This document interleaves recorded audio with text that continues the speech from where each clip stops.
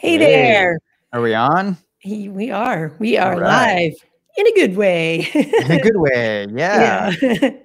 Welcome back to Tech Talks, everybody. We took a bit of a hiatus for a couple of weeks.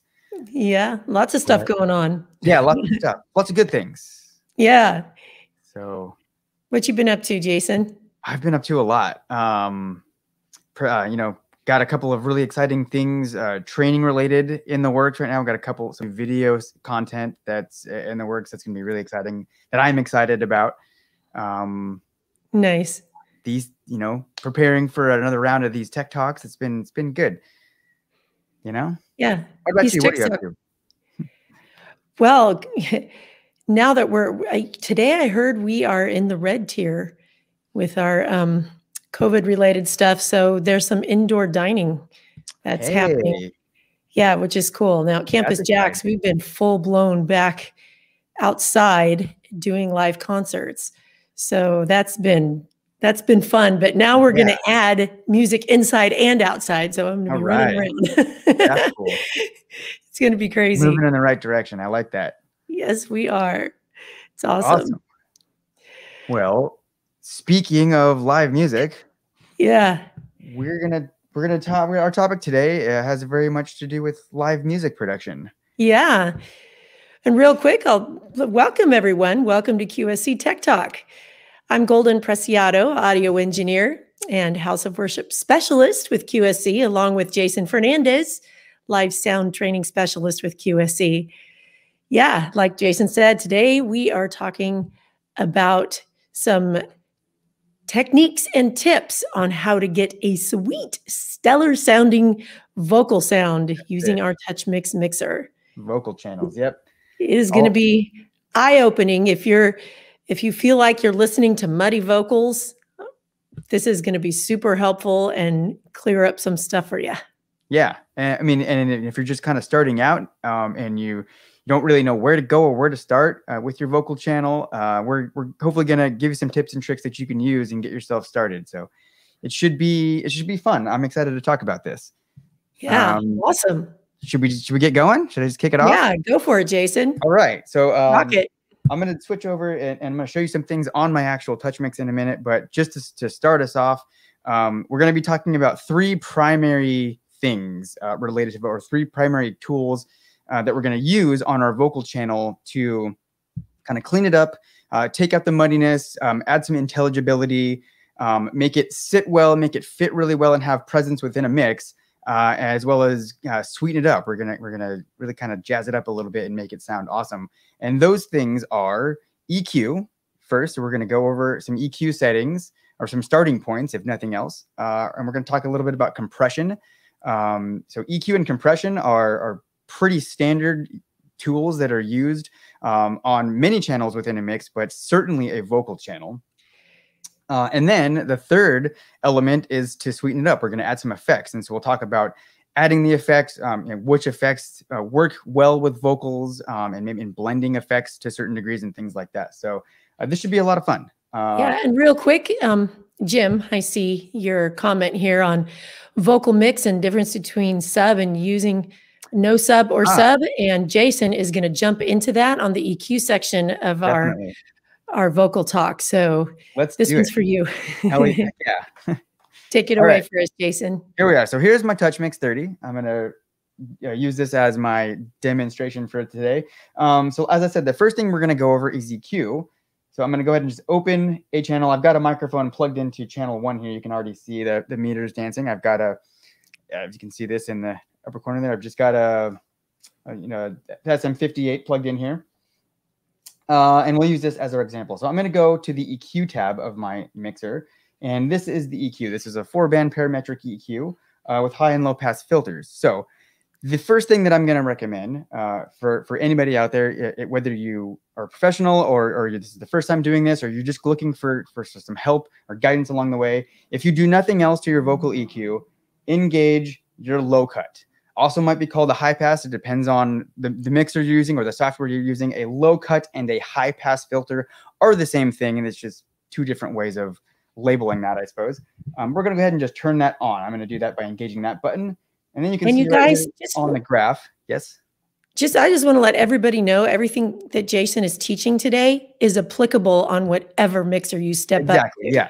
We're showing you on a TouchMix, but this is stuff you will want to know for any mixer you This is step up general to. audio knowledge. Yeah. So any Yep. mix you're using, even if you're working within a digital audio workstation, a software, all of these Yep. tools are going to be in there and all of these concepts apply. Exactly. So here you go. Here's step one. Turn on your low cut filter. And Jim, this kind of addresses your question. You don't, when you're talking about a vocalist, you want to kind of remove a lot of the low end from that channel, first of all. And additionally, you don't want your vocal channel to be going to your subwoofer if you have control over that. Correct. Vocals have no place in a subwoofer. So here we go. We're going to eliminate that. And what that does is that takes away all of the low frequencies that aren't even there, because a vocal range typically doesn't go down, that low. And it's going to eliminate some of the muddiness. And it's going to add, just by doing that, you're actually going to add some intelligibility to the channel by cutting all of that low stuff out. Right. Now, the default settings, you can see here, once I turn that on, it gave me the curve right here, and that is set to 120 hertz. That is the frequency that filter is defaulted to. And you could probably leave that there for the most part. But if you did want to kind of fine tune it a little bit, you can simply select that and then use your dial here to adjust that filter. So I can go up the frequency scale or down. So if I wanted to scoot it up, if my vocalist has a bit of a higher range, and I wanted to get that filter a little closer to where the actual bottom range of their voice is, I could kind of nudge it up and get a little closer. On the inverse, if they've got a particularly bassy voice and you want more of that low resonance to reside in there, you can. That happens to me with my vocal groups. And my vocal groups where I actually have a bass singer, I will need to add back some of that lower frequency range. Yep, there you go. Makes perfect sense. The interesting thing to note is when we use our low cut, we're not saying it's cutting off right at 120. It's actually rolling off gradually at 120. So we're still capturing some of those lower frequencies. It's rolling off gradually. Yeah, gradually. Yeah, that's a good point. So there you go. I'll go ahead and leave this at 120 or 125 it wants to be right now. So that's fine. And there you go. That you could be done. That will get you a channel that is usable, if nothing else. Now, if you did want to go further in your EQ, there are certain things that you might want to pay attention to. A couple of other areas to note that you might want to make some cuts in. So when you're talking about an EQ, there is using filters to cut frequencies and boost frequencies. So we're going to talk about a few areas that you traditionally would cut in a vocal channel first. The first thing after your low cut is between about 150 and 400 hertz is where you're going to get a lot of what's commonly referred to as boxiness in the sound. And this actually applies to a lot of different channels. That just about any channel, you might have some just unwanted muddy boxiness right in that range. And a vocalist is no different. So in my experience, it tends to be closer to 400 is where you're going to find this sound. And just as a reference, if you can imagine the sound of like a basketball or like one of those red dodgeballs hitting the blacktop, kind of that airy, kind of bouncy sound that gets that's sort of what I'm talking about. And it's very unpleasing. And so that is an area that we usually try to eliminate. And I'm going to do that by setting my first filter here at 400 hertz, and I'll select the gain dial, and I'll just start to pull that down a few dB. And I can even adjust the bandwidth of that so I can focus it more around that 400 if I want to, or I can widen it if I want it to kind of capture a more of a wider breadth of frequencies around 400. So it's interesting to note that the proximity to your mic will have a lot to do with how boxy it sounds. The closer in proximity you are to the mic, the warmer it is.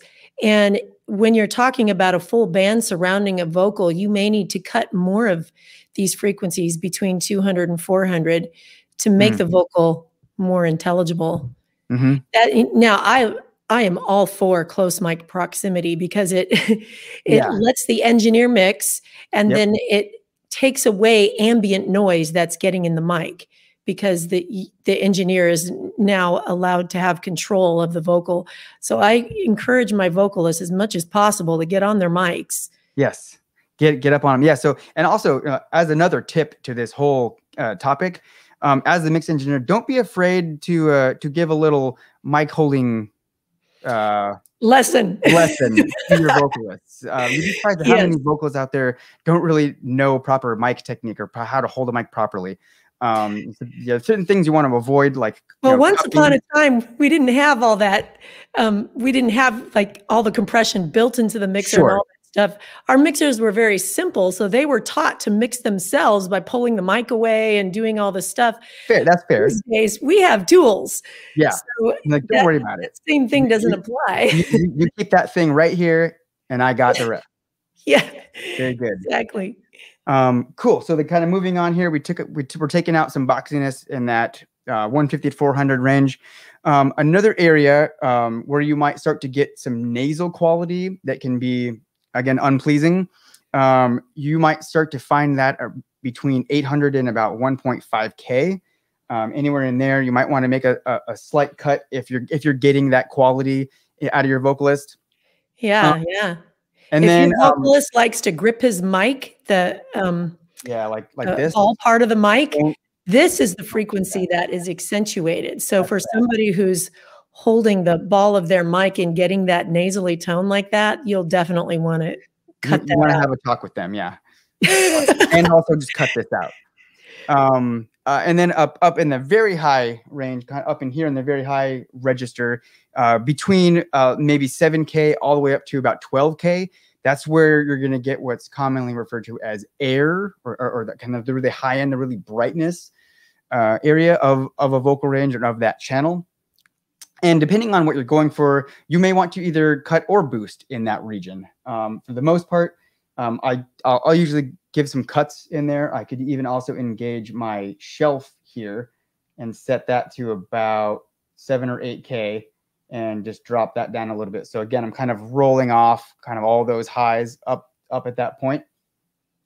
And then as a area to focus in, which may require some boosting, would be between 2 and 4K. So right here, so my filter number 3 here is defaulted to 2K. So I could grab that and I could push that up a little bit and maybe kind of just range around a little bit between 2 and 4K and kind of find the presence of that vocalist and give that a little boost. And that's just, so at that point, what we're doing is we're eliminating kind of offending frequencies and areas that either aren't needed or unpleasing. And then we're kind of going to give a little boost and we're going to bring out more of the good qualities and the presence of the vocals. And again, this can go with anything.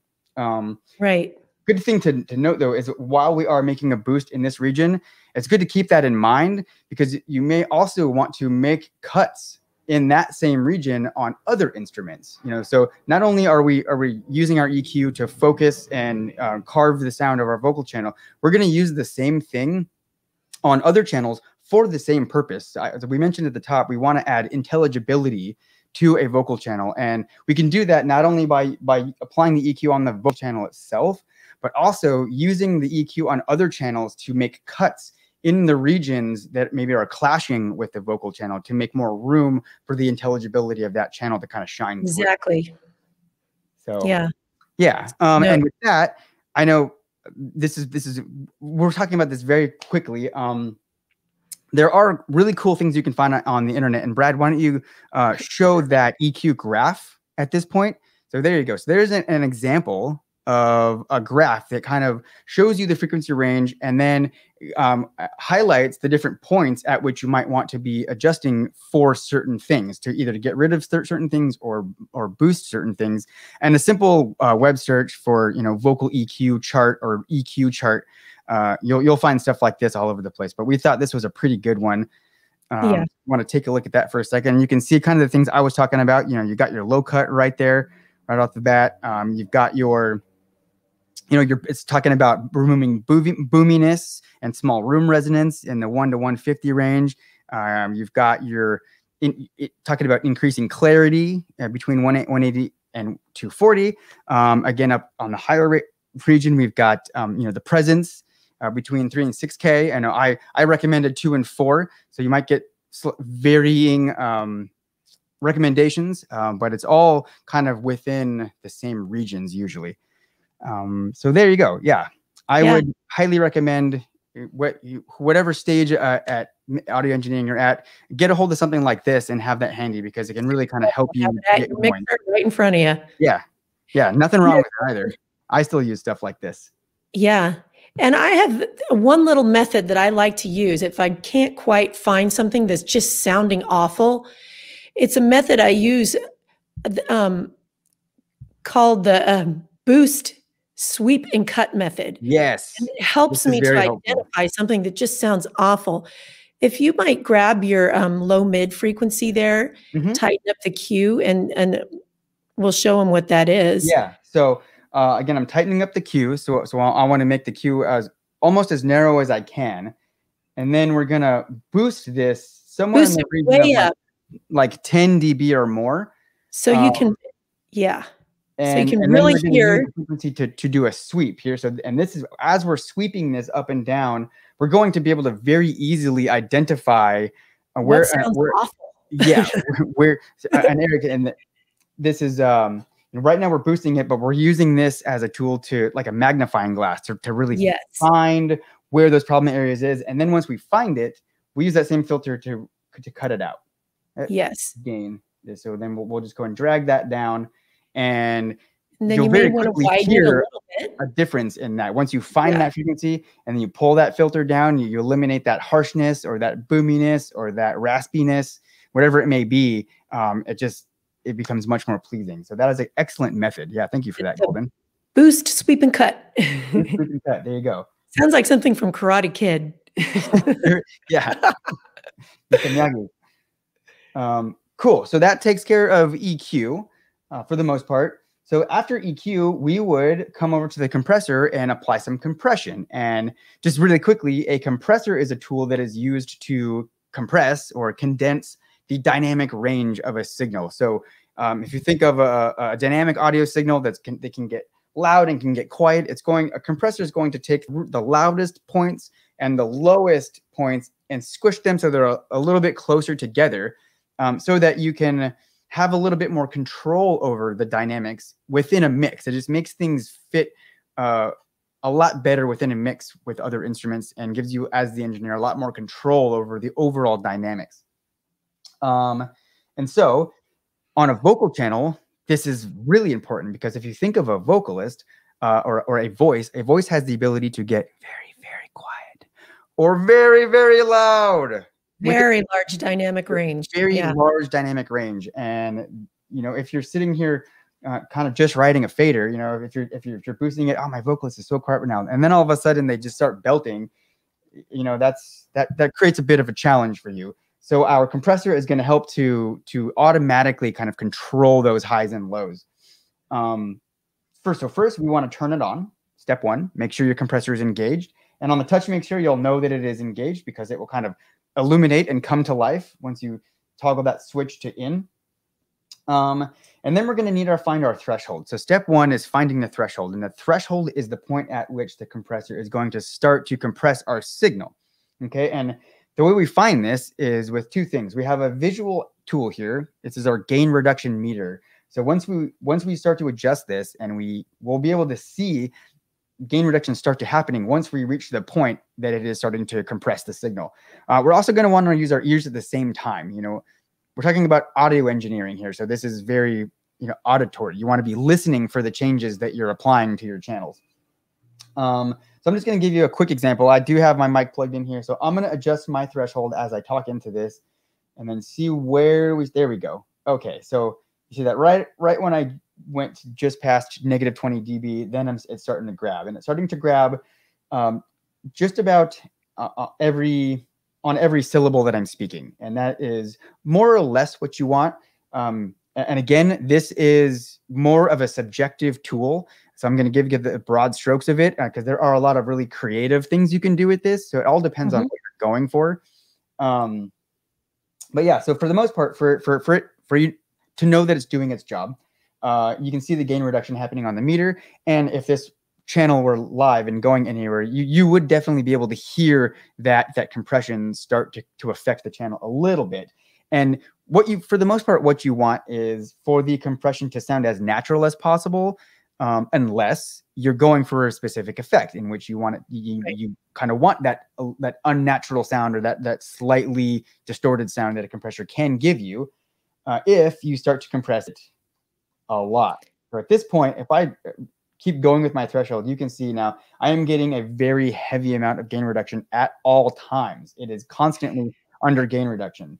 No pressure, Jason, but John is listening. Uh-oh. Oh, no. That's all for today, folks. Thanks for stopping by. We'll regroup. No, welcome, John. Thanks for joining us. You're doing good. Yeah, so basically, if you want the compressor to just kind of do its job and not necessarily affect the quality of the sound very much, you're looking for some gain reduction that's just kind of dancing in and out as the vocalist is inflecting into the microphone. And what the compressor helps to do is keep that vocal in the mix. Yes. You can, by using your ear, adjust the threshold of the compressor so that it's not flying out of the mix. Also, adjusting, did we go into ratio yet? Not yet. That's where I'm going now. So after threshold, after we find the point at which we're happy with the gain reduction, now we go into the ratio. Okay, and the ratio in a compressor is how much a compression is being applied. And just to make this simple, I'm going to round this off to 2 to 1. So our ratio here is 2 to 1. I don't know if you can see that, but take my word for it. It's at 2 to 1. So what that means is that for every decibel, every 2 decibels that the signal goes over our threshold, the compressor is going to compress that to a 1 decibel. So 2 to 1. So every 2 decibels gets reduced to 1 decibel. So it's not a limiter. We're not stopping our signal once it reaches our threshold. We're just rolling it off. We're reducing the dynamics at that point. And then, so as you increase your ratio, you're getting a higher level of compression. So at a 3 to 1 ratio, if you extrapolate that out, so every 3 dB you exceed your threshold, that gets reduced to a 1 dB. So then 6 dB above would get reduced to 2 dB. 9 dB would get reduced to 3 dB. So you can see where I'm going with this. So the higher your ratio, the more intense the compression is, and the faster you're going to start to hear your compressor. So just things to keep in mind when you're using this. To keep it a more natural compression sound, usually about 2.5 is where I'd start. It's a starting point, not necessarily gonna be your catch-all, but it's a good place to start. Listen to what it sounds like, maybe adjust it up or down a little bit from there and see what you get. Play with your ratio and your threshold. Has to do with the genre that you're mixing for. If you've got a belter, you're going to want to increase that ratio. Yes. If you got a jazz singer, I use a whole lot less, probably about 3 to 1. Absolutely. Also, if you do have a lead singer and then maybe a backing vocal section, a lot of times it's good to add a little bit more ratio on the backing vocals. That way you can actually have them sit a little bit lower in the mix, but they don't get lost because they're being compressed a little bit heavier than the lead vocalist.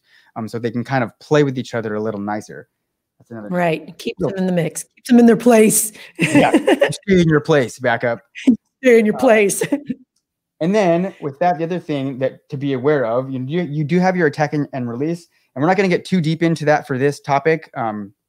We have done a topic entirely on compression in the past, and we may do another one where we really kind of dive into this tool by itself. But for this topic, we're kind of going to focus on your threshold and your ratio, and then your gain reduction, or sorry, your gain knob, which also is add back gain. Yeah, add the gain back. There's another term for it that some mixers use. Makeup gain. Makeup gain. Thank you. What you're doing when you're seeing your gain reduction here, you'll notice a slight difference as you start getting the compressor working in your input and your output, meaning the compressor realistically is attenuating your signal as it's compressing the signal. Okay.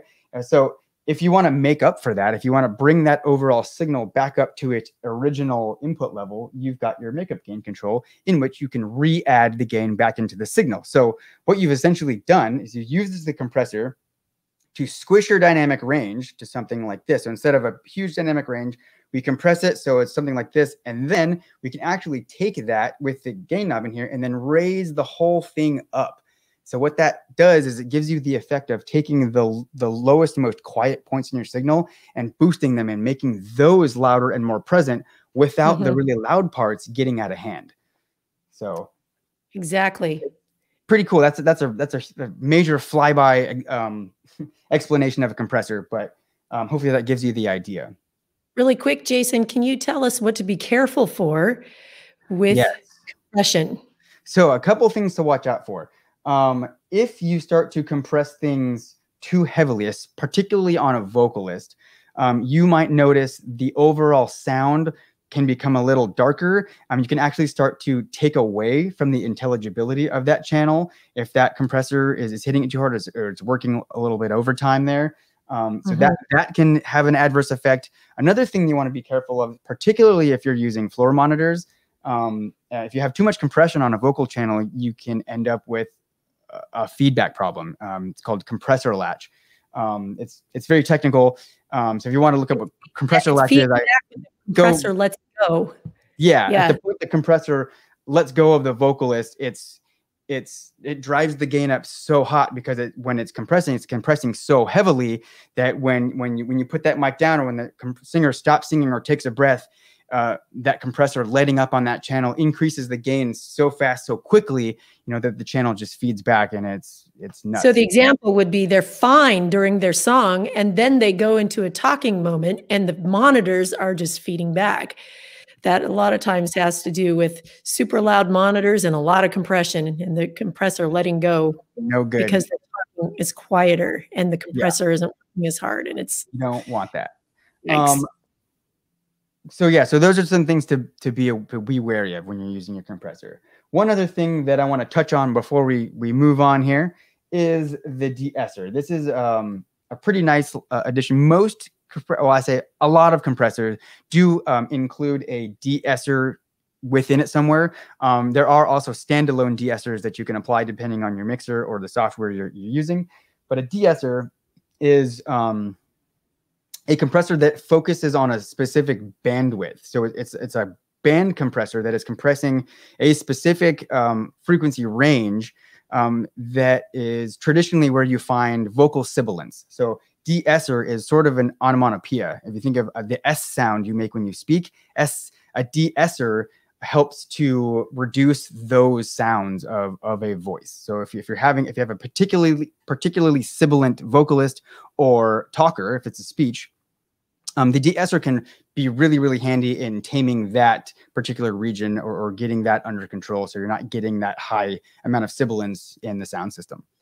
And it's very simple to use. Make sure that it is turned on, and the dial here is going to determine the amount of gain reduction that it will apply to that frequency. And TouchMix here, it is set to a specific frequency range, and we're just going to tell it how aggressive we want to attenuate that region. And again, using your ears as you're applying this, because that is your best tool that you have at your disposal. Yep. Okay, so now should we talk about effects? Yeah, adding the sauce. Let's do it. So we've got the channel pretty well tamed with our EQ and our compressor. We're sounding really good. We've got it sitting really nicely in the mix. Let's add some secret sauce here and sweeten this guy up with some effects. So if I navigate to my effects channel here on the TouchMix 30, I have 6 effects engines. You could also think of them as 6 different inserts in which I can recall any of the available effects that are available on TouchMix. For a vocal channel, 2 almost universally used effects are reverb and delay. And so you can dial up either of these. So we've got a mono and a stereo delay, and it's on the TouchMix. It's as simple as selecting the slider for that particular effect and dialing it up to the amount at which you would like to hear that effect.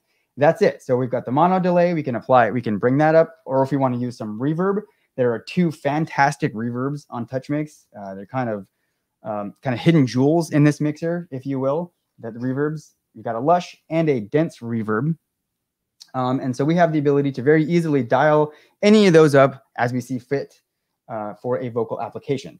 Now, there are also, you're not limited to using a single effect on a vocal channel. So we don't have to just say, okay, this is a vocalist, I'm going to go with a delay on my vocal channel. That's what I want to do. Or, you know, I think I'm just going to put some reverb on it.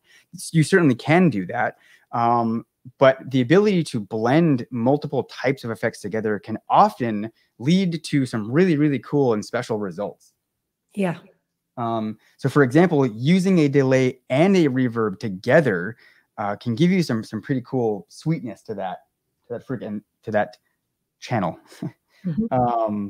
So in that instance, what you might want to do, you know, have during the sound check, have your vocalist be vamping or speaking, and you kind of just dial up one at a time. You get your reverb set up so it's at the amount that you like it at. You know, maybe you want it super wet, or maybe you kind of want the reverb to just kind of sitting behind, nestled behind where the vocalist level is.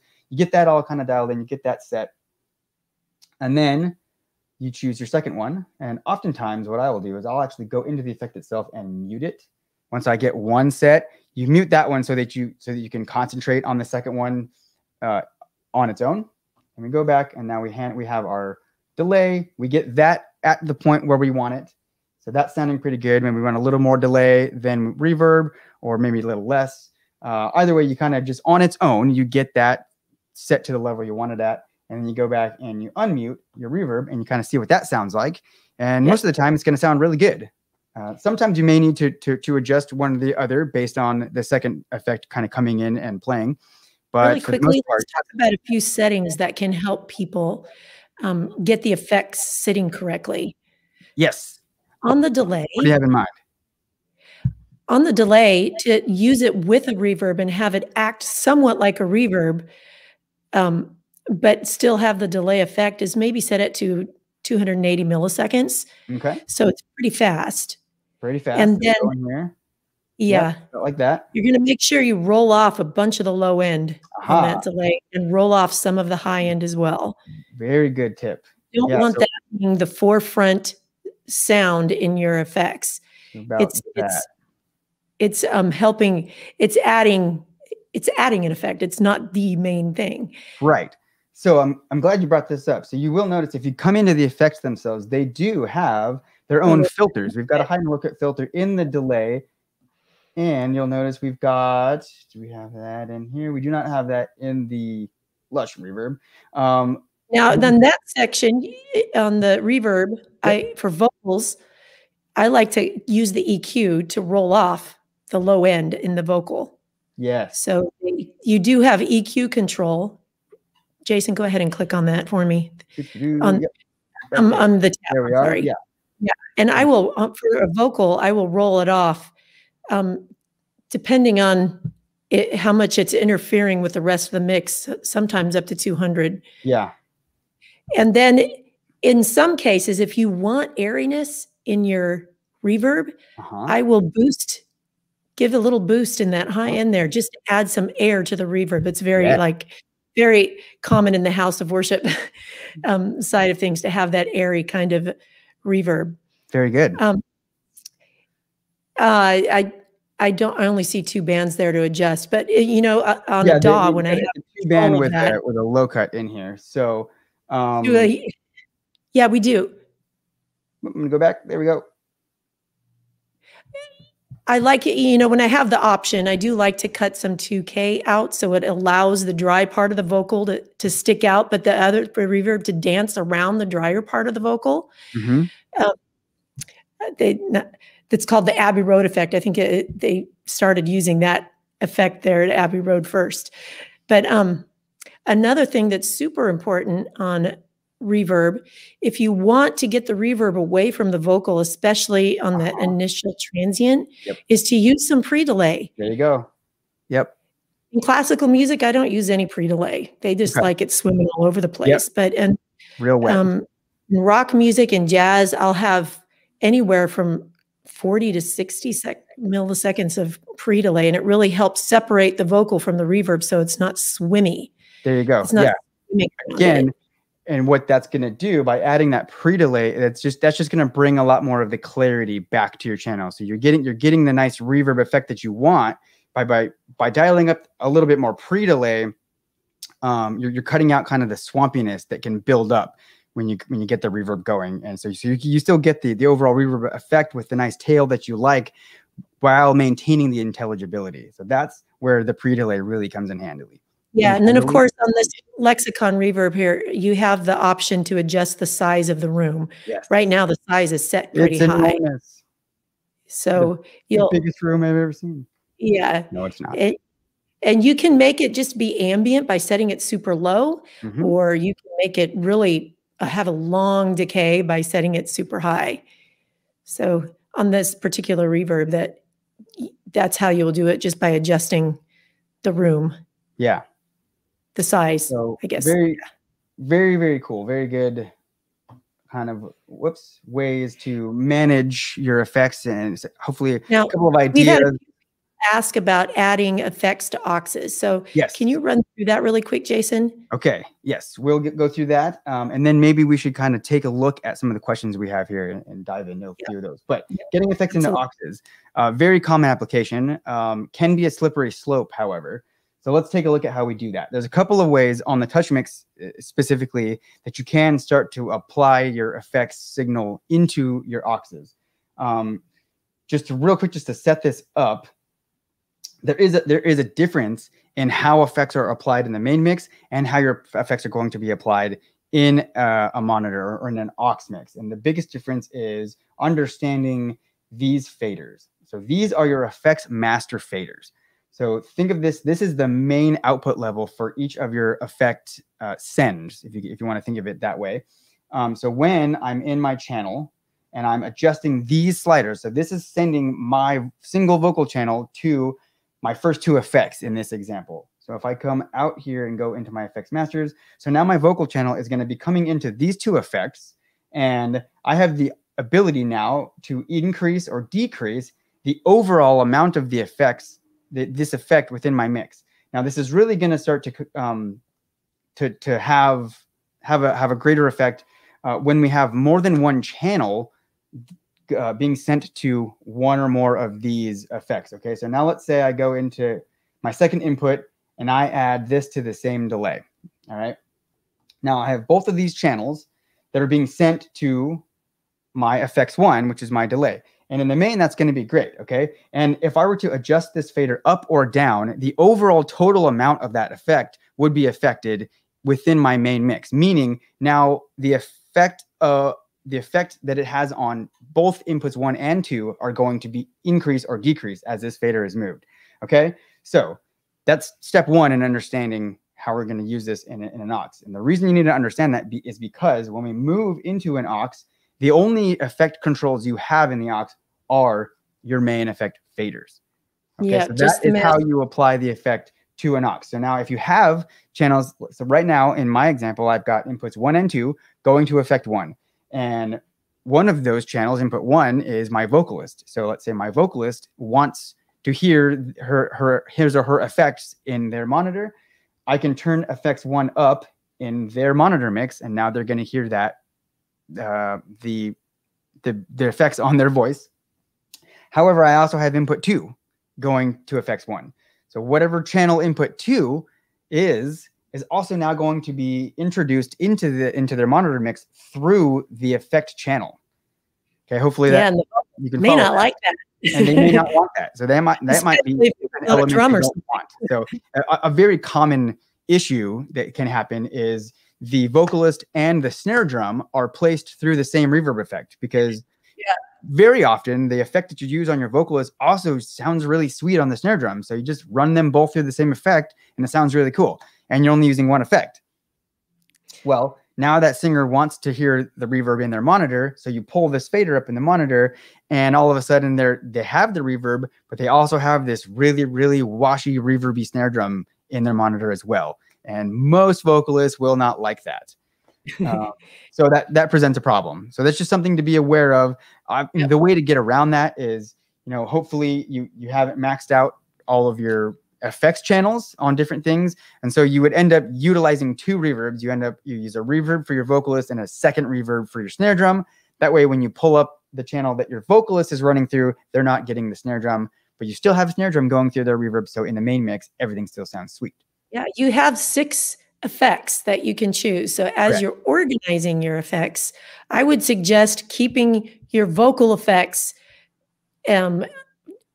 relegated to certain channels, your drums coming through only one effect, like don't share vocals with drums, and perhaps your instrument effects not sharing with anything else.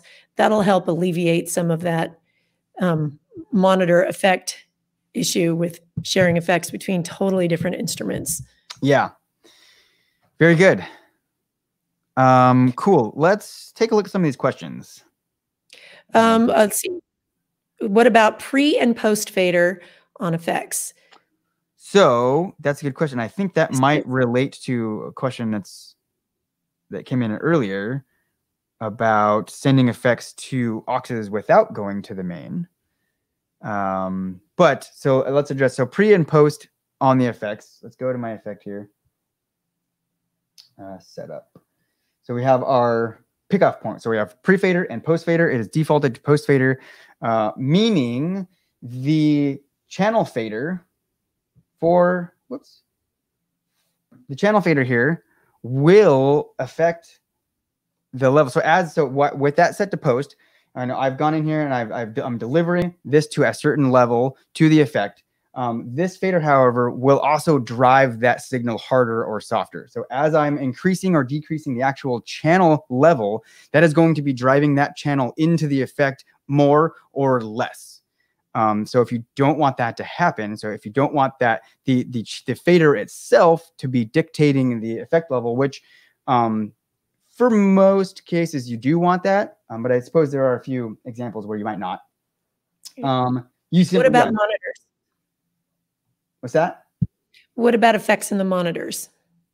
Okay. As far as pre and post. Pre and post. So this is global.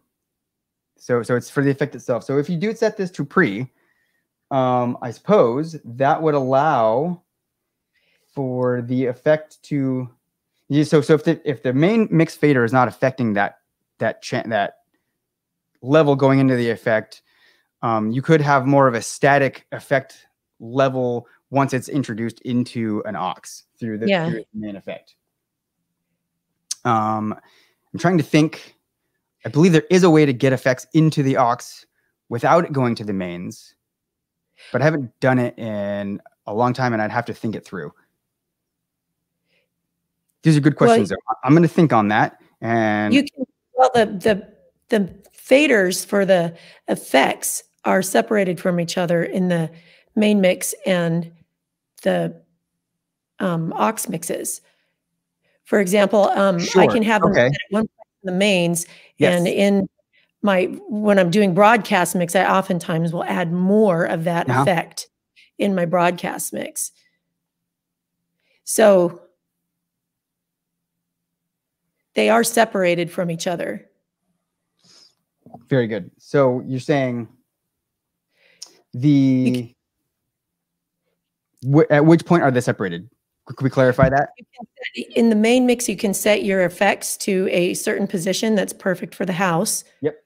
And in your broadcast mix, if your effect masters are all the way down, they'll be completely dry, and you can put those faders exactly to where you want them. Of course. So that's the global effect channels here. So that the master effect output channels. Of course, you have that's what I'm talking about. Control of that level within in the main mix, and then every mix thereafter. So so you could, in theory, pull this. Have channels going to one of your effects in the main mix. Pull that channel all the way down, and then in another mix, pull it up. Now you're hearing that in the mix and not in your main. Yes. So the question is when not to set to pre. Don't set to pre. The effect should always be in post. What happens if you were to bring the channel down and you were set to pre with your effects, all you would hear is no dry sound from the signal and all effect. That's what you would hear. All affected sound. Even with the fader all the way down. So always have your effects set to post. I mean, unless you want that. Usually I don't want that. I don't know what you're doing.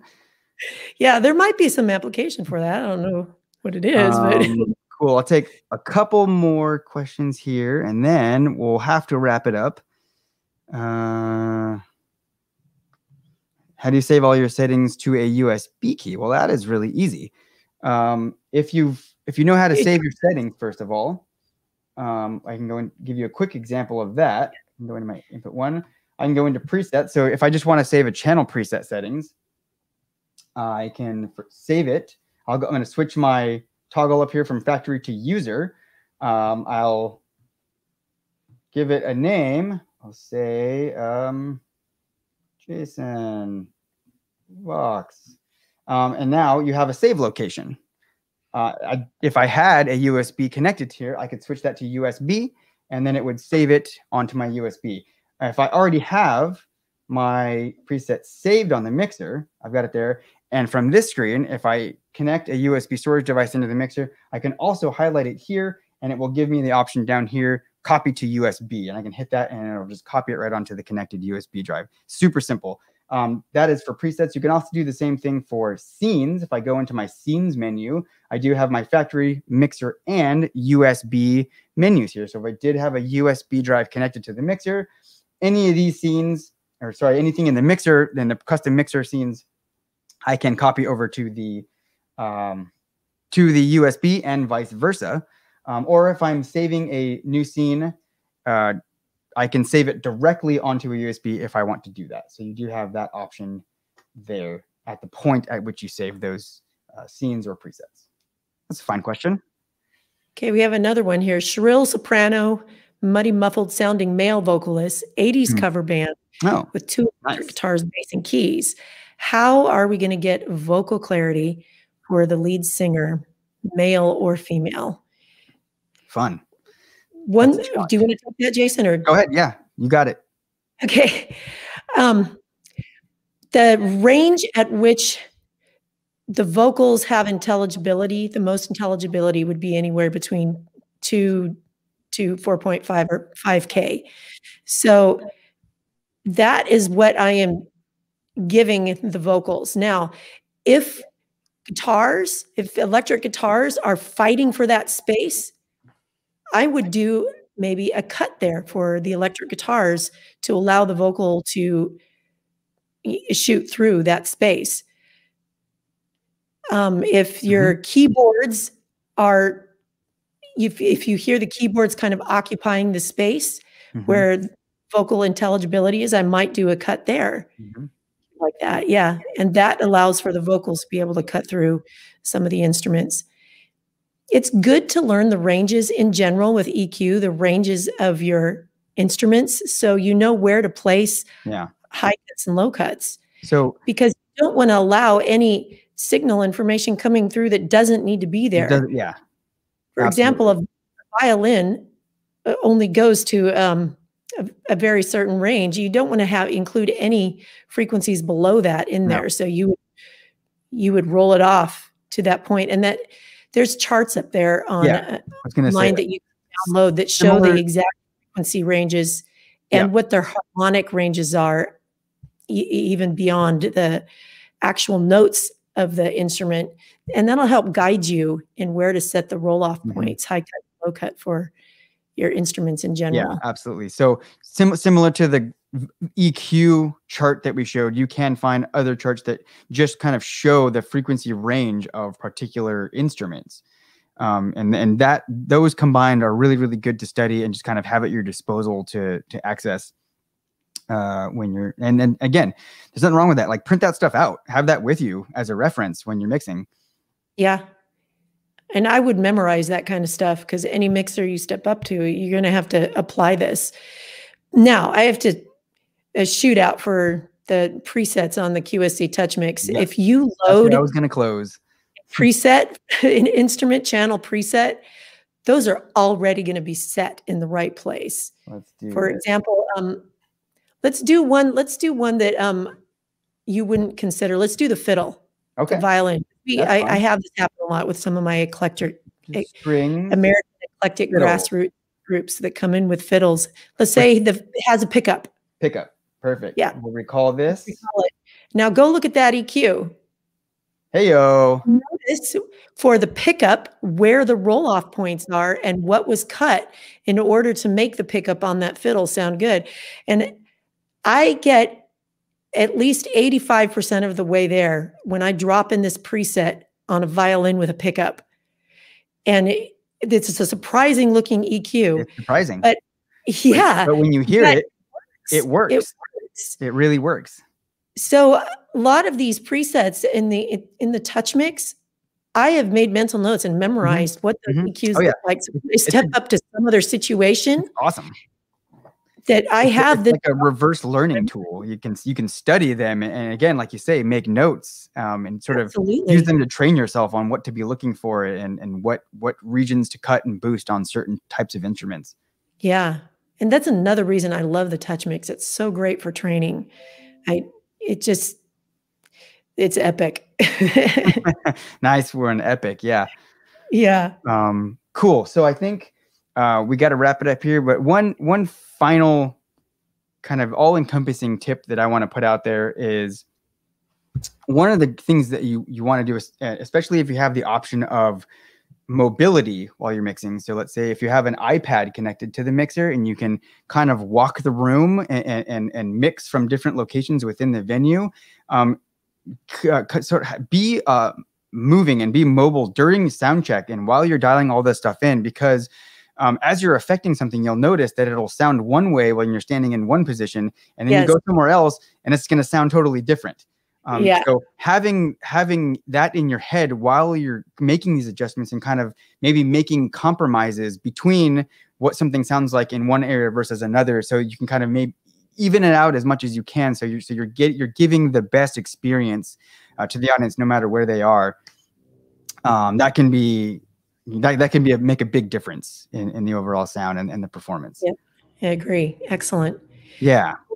Before I go, I wanted to let you know about a couple of helpful Facebook groups that we have. Yeah. We have the QSC TouchMix group. So if you own a TouchMix or are interested in owning a TouchMix, or even if you don't own one, but find yourself mixing on one, this is an informative group, everything TouchMix.